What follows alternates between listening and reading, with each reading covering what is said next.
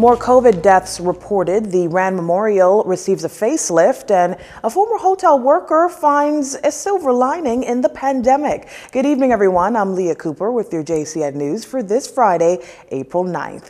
COVID-19 related deaths here in the country at 196 as the Ministry of Health in its latest update confirmed 2 unfortunate COVID-19 deaths. Health officials confirming that a 91-year-old male of Grand Bahama on Tuesday, April 20th, died, and a 37-year-old female of New Providence died on Wednesday, April 21st. Health officials also confirming that 3 additional deaths were also reported on Thursday, increasing deaths under investigation to 29. Meantime, 50 additional new cases of COVID-19 confirmed in the Bahamas for Thursday, April 23rd. For the 4th consecutive day, New Providence with the bulk of the cases. The Ministry of Health confirming 41 of those new cases confirmed here in the capital, 5 confirmed on Grand Bahama, 3 on Exuma, and 1 on the Berry Islands. These cases push the total confirmed cases since March 2020 to 9,976. 2 of the cases confirmed on New Providence and 1 on Grand Bahama has a history of travel within 14 days. A further breakdown of the cases shows an even split in gender, 25 male, 25 females. Active cases now stand at 492, 49 of them hospitalized, 45 moderately ill, and 4 in the intensive care unit. To date, 84,094 tests have been completed, and with 57 recoveries yesterday, recovered cases tally at 9,215.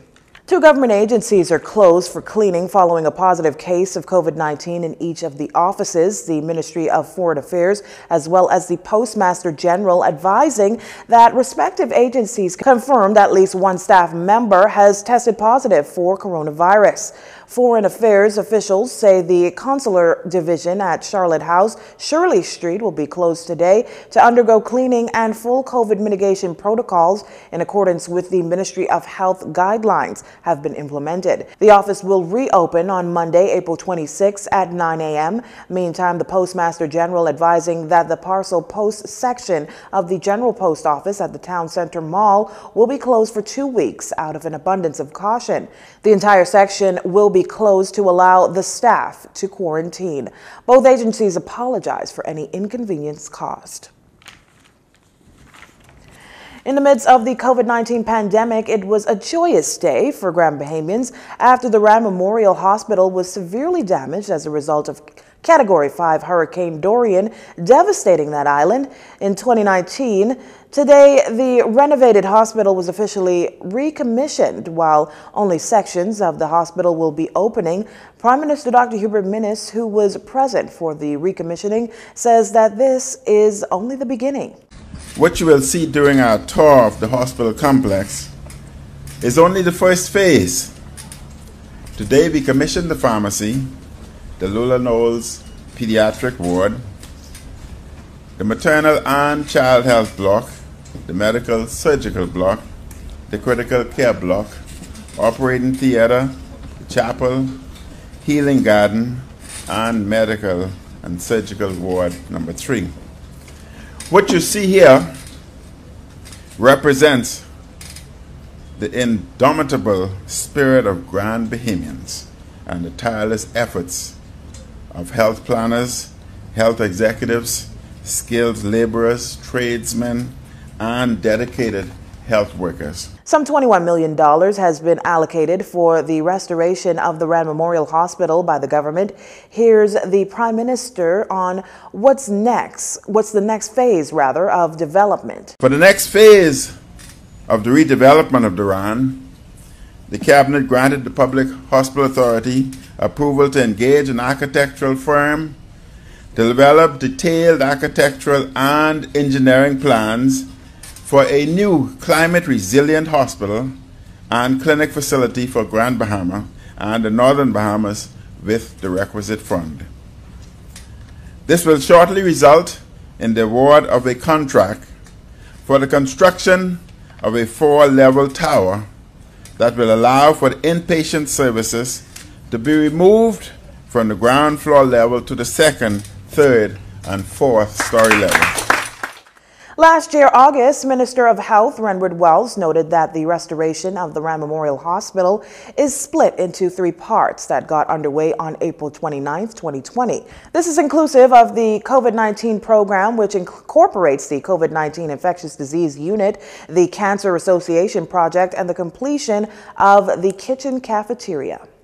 The government of the Commonwealth of the Bahamas remains firm in its resolve to ensure that the health hazards and hazardous conditions that unregulated communities foster are dealt with decisively and effectively. And with that comes the demolition of 45 incomplete and unoccupied structures in the shantytown known as the Farm near Treasure Key, Abaco. The Ministry of Public Works demolished those structures on Thursday morning, just 2 weeks after the area was raided. Illegal migrants were arrested and items seized. Minister of Public Works Desmond Bannister says police, immigration officials, and other authorities began the second phase of the operation in that area. These are structures that are physically dangerous. They can cause persons to lose their lives, and the way they are being built, they can cause serious health challenges in this island. I think you're seeing some of what are being used for cesspit.